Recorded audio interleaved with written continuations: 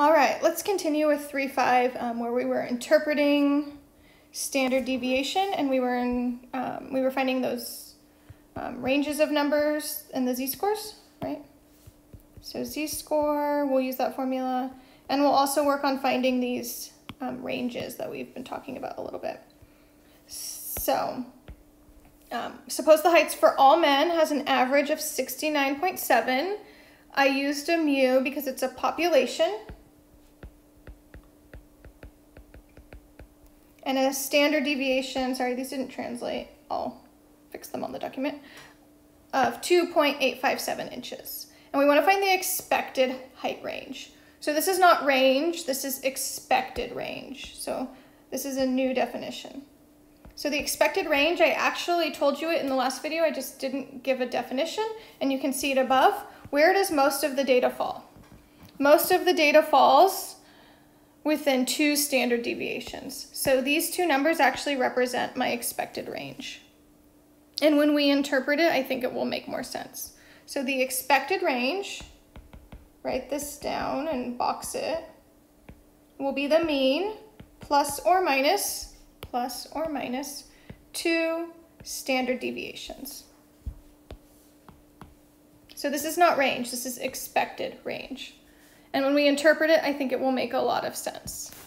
So we're going to take the mean, 69.7 plus or minus 2 times 2.857.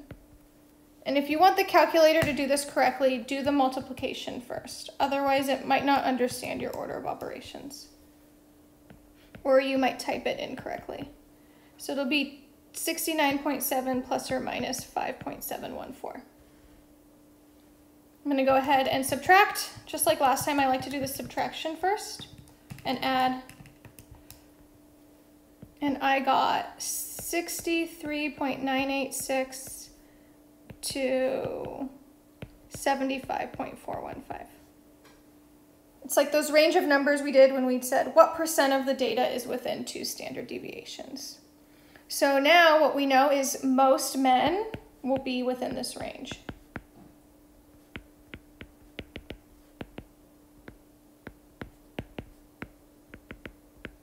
Does that mean everyone is? No, it just means most. And let's check with the histogram. So 63, 61, 62, 63. So 63.9 is maybe right there. 75.4 is maybe right there. So we're saying most men are in this range, which makes sense, right? Is that everyone? No, but it's most.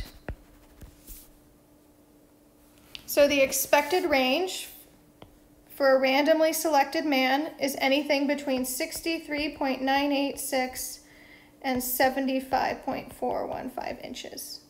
Again, that means most men are in this height range, not all. Statistics is really about describing what we expect, and we're not always right, and so that's why we say most, right? Not all. It's very hard to describe everyone. Expected range will always be 2, and that's coming from the 90 to 100. All right, let's try a couple more examples and then we're done with this chapter. So suppose some person has the average number of Visa purchase per day is 3.59. I'm going to say that's mu because it's probably, if we're only describing that person, they're the population. So on average, they're spending like 3.5 purchases per day on their credit card, and a standard deviation of 2.81. And so then the credit card company might be like, wow, they made 12 purchases today. Is that suspicious? So would it be considered unusual if they made 12 purchases? So that's my X value. And so this is how one way credit cards can determine fraud, right? They have lots of other patterns they're looking at, but they're looking at this as well, right? They also would probably look at the amount of the purchase and where, but number of purchases could also be suspicious. So anytime I see unusual, I like to find the z-score. So we're going to take the data value, take away the mean, and divide by standard deviation. So 12 minus 3.59 all over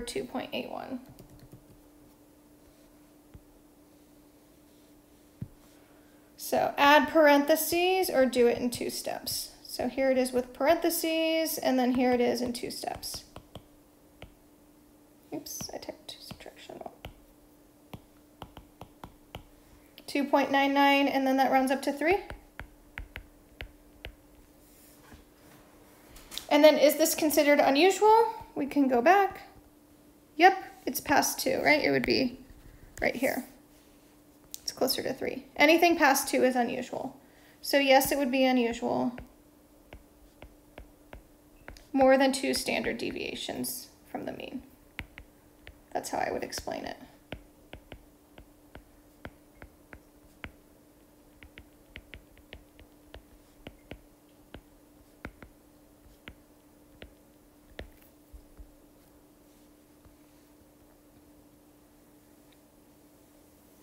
All right, so let's kind of go backwards. It'll be a little bit of algebra practice and formula. So now we know that the z-score is negative 1.278. How many purchases did they make? So in terms of the formula, we're just going to solve for x, which that would be the number of purchases. Negative z-scores just mean less than average. So z-scores can be negative. It just means less than average rather than more. But let's actually calculate that. So we'll plug in the z-score. We don't know x. The mean was 3.59. And sigma was 2.81. And so just a little algebra. We multiply both sides by 2.81. Let's pull out the calculator. 2.81 times negative 1.278, negative 3.59118 equals x minus 3.59. We're not going to do too much algebra in this class, but solving linear equations on linear equations on occasion. And so then to solve this, we add 3.59. So that cancels out. We add it to both sides. So we add 3.59 to that result. And I would say that's basically 0, right? Because purchases has to be a number anyway, a whole number. So about 0 purchases. And that makes sense. That's less than the average of 3.59. So the z-score of negative 1.278 tells me that the person made 0 purchases.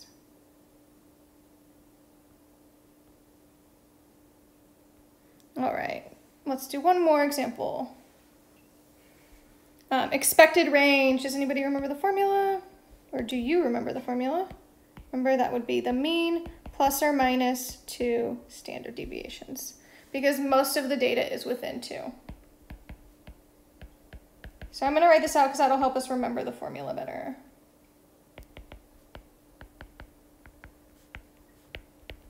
I get sick of spelling out standard deviations, so I will abbreviate it sometimes. So we're going to take the average of 3.59 plus or minus 2 times, was it 2.81? And this tells us where most of the data lies. It tells us how many purchases are considered usual versus unusual. So we're going to do 2 times 2.81. So sometimes on the calculator we go out of order on paper, right? We're following order of operations. Multiplication comes first. And then we do 3.59 minus that number and 3.59 plus that number. And I can show you, if you want to try other ways on the calculator, I'll show you in a second.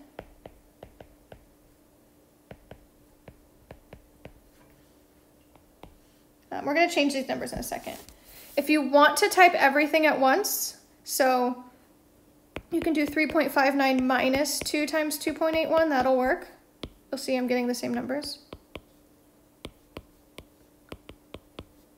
You just have to type everything at once. The most common mistake I see people do is they just go in order of the paper. So they do plus 2, enter, and then times by 2.81. So that's breaking order of operations. So you either need to type everything at once or you need to do order of operations. And order of operations tells me multiplication comes first. But what's nice about having these graphing calculators is we can do everything at once. They're smart enough to figure it out. Cool. But we're talking about Visa purchases. So let's look at a number line. So negative 2.03 is my cutoff. 9.21 is my cutoff. So we can't really make negative purchases. So negative 1, 0. So I'm probably going to start at 0, right? That's the first number that makes sense for purchases. And then we can't make a decimal of a purchase, so we'll stop at 9. So 0 to 9 purchases per day.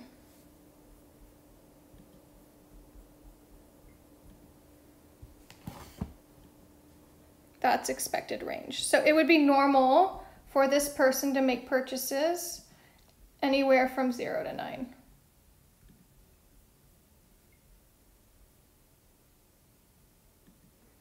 And so I rounded because it's a discrete variable. So for discrete data, we consider the smallest and largest that fall within the boundaries, right? Purchases is discrete. For continuous data, we usually use the word between, and we don't need to round. So continuous data would be like the men's heights, right? It can be any decimal. But for discrete data, we'll round. So another example for discrete could be, let's say we got 1.1, this is just an example, 1.1 to 9.9. So I think most of you want to round that from 9 to 10. Let me tell you why that's wrong. So it has to be within the range of numbers. Does 1 make the cutoff? It's so close, but it doesn't make the cutoff. Does 10 make the cutoff? Nope. Just barely makes it. So 9.9 is the absolute max. So in terms of discrete data, 9 is the largest it could be. And 2 is the smallest it could be. So we'd say 2 to 9. So that's what I mean by within the boundaries. All right, let's just finish it up with our final example. So a supermarket has 10 registers open. Each register has its own line, right? So when you go to Safeway, usually there's more than one line rather than a single line. And you pick a line and just kind of hope for the best. At the electronics store, there's 10 registers, but you get in a single line and they just call you up, right? We've probably seen the difference at stores.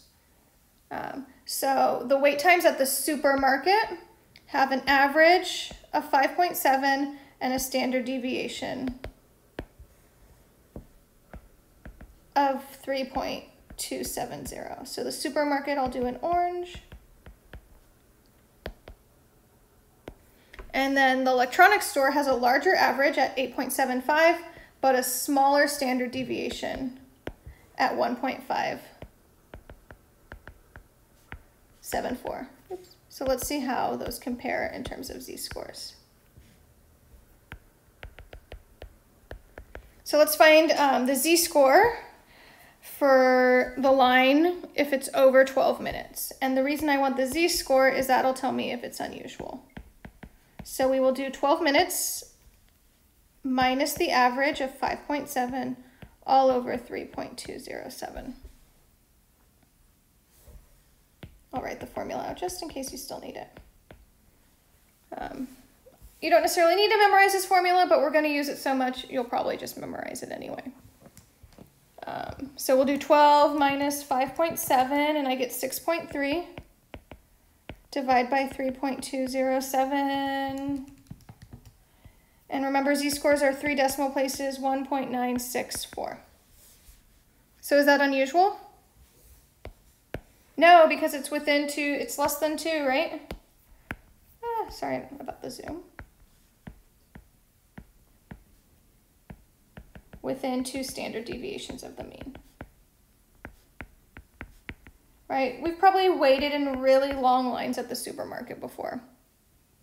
And so 12 minutes seems reasonable to me. I mean, it doesn't seem reasonable, but it seems like, yeah, it could happen. So it is something that could easily happen at the grocery store, even though the average is only 5.7. And that has to do with the standard deviation being so large.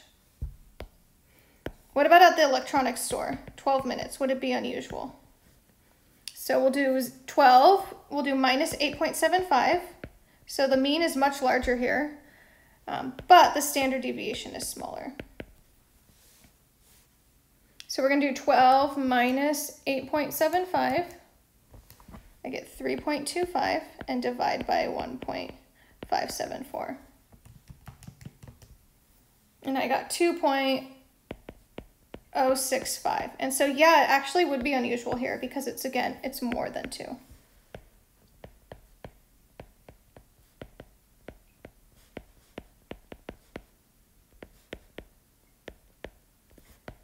More than 2 standard deviations from the mean.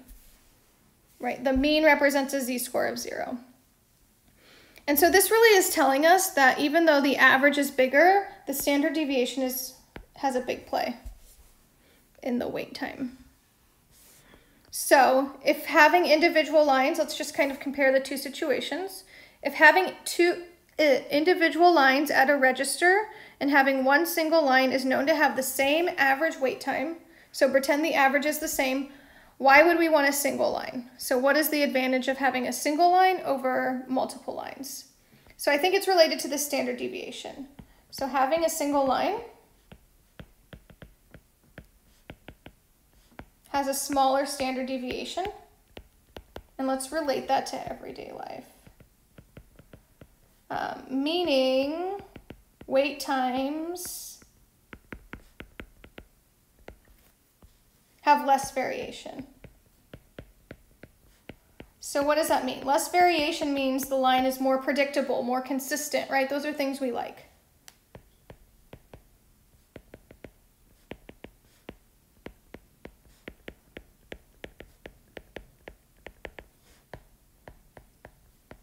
Versus like at Safeway, right? Sometimes you go to Safeway and you're in and out in 2 seconds. Other times you're waiting in line for like 20 minutes. That's not consistent. Consistent means you wait in line for 5 minutes every time, or like 5 to 6 minutes. People like consistency or things that we can predict rather than just totally random wait times and we have no idea. Cool, so that's 3.5.